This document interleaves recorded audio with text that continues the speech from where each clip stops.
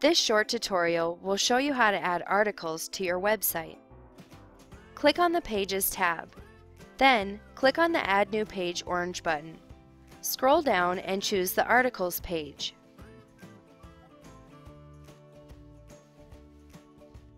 You can click on the brush icon button on the left to change the style of the page. Then, click on the Edit button and the Add New Item button. Inform the article's title,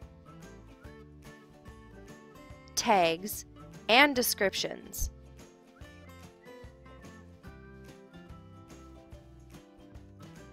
Click the Upload button to choose an image.